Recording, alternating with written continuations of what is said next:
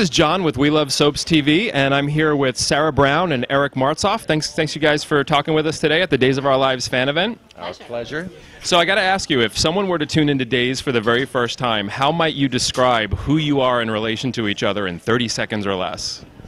I am the girl who's come into Brady's life to mix it all up, make him absolutely crazy, and make it so he can't think of anything else but this woman in a short skirt.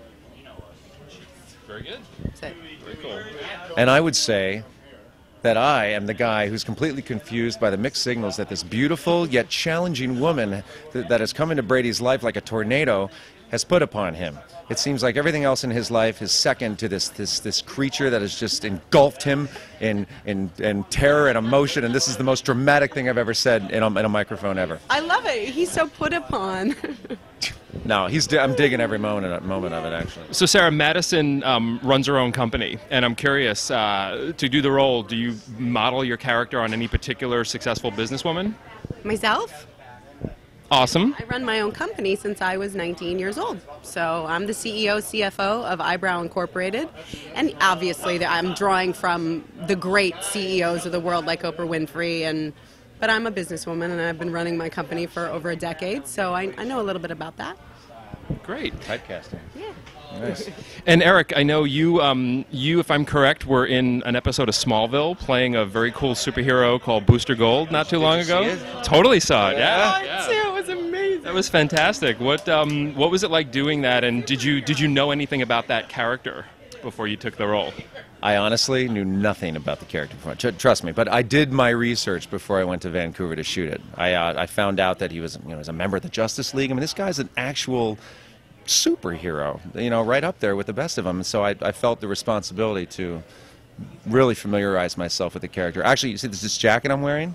This was from the Booster Gold measurements from the actual costume. The guys that made the costume, they actually made me a jacket from the booster mold or whatever. No way. Yeah, and It's good to be the king. He's so nice. Yeah, I know. They do a really good job up there. How handsome did he look in that superhero outfit? That was an awesome It episode. was fantasy. Come on. Yeah. He was a clown, but No, he it was was a lovable great. clown. I really was happy so with the way it funny. turned out, actually, and the Smallville folks were great to work with. So, if you can play a superhero on TV, I highly recommend doing it because it's awesome, and it got a lot of credit with my kids too. Oh my gosh, Oh, of that's course. great. Booster Gold says, "Sit down and be quiet." They do it now. I started it's my great. career as a superhero.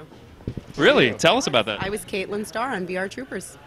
Trooper Transform. Oh. Wow. How awesome. Hey, just a bunch of was fun. superheroes here doing That's it. fun. doing Lois it. Lane. She basically was a journalist who would go into the closet and change into a superhero outfit. Not really into the She closet. went into the closet? We'd take the amulet out and sort of Trooper Transform. But yeah, that's how I started.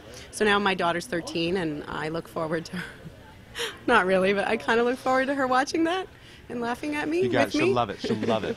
My boys loved it. I bet.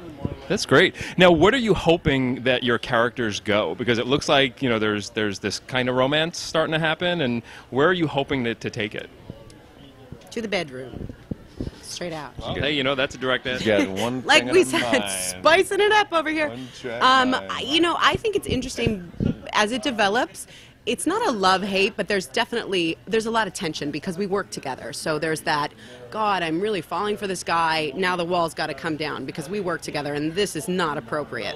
And because of that, I think it fuels the romance even more because it's that untangible love affair where you're really falling in love with somebody who you can't be involved with, And there's that little bit of you that goes, yes, I can, and I want to make this happen. So I hope that the two of them become great allies, great business partners, and great lovers. I couldn't have said it any better than that, actually. Super But terrific. I mean, I actually think I personally have always had girlfriends, and my wife have all been out of a work scenario. It's always been someone you meet at the office, technically, and there's always, yeah, you're right. There's that forbidden element of I can't do this. This isn't professional, and that's fun to play. Because when you're not supposed to do it, but you want to do it, it's fun to watch. Yeah. And we're having such a good time taping this stuff. I know that people are going to have an even better time watching it because more of the same. I love what they're doing right now. So I hope the future holds more of what they're doing because they're right on target with it. Keeping it real, laughter, tears, all of it. Like a real relationship. I think that's what's important so that people can relate to the characters. Absolutely. So one last question. With the holidays coming up, can each of you guys tell us what's your absolute favorite holiday tradition? I'm excited about getting the Christmas tree up and decorated and having everybody come over for the tree the tree trimming party. That's what I love. I love getting the Christmas tree, and I love decorating it with friends and food and drinks. It's funny you mentioned drinks, because my favorite... It's funny you mentioned drinks is one of my favorite holiday traditions, and I eat food as well during the holidays, but... His favorite tradition is drinking. Lisa makes this whiskey sour slush that she's had in her family for generations. Like her great-great-great-great-grandmother made this thing. And I don't even know what's in it. She just makes it and gives it to me, and it's just...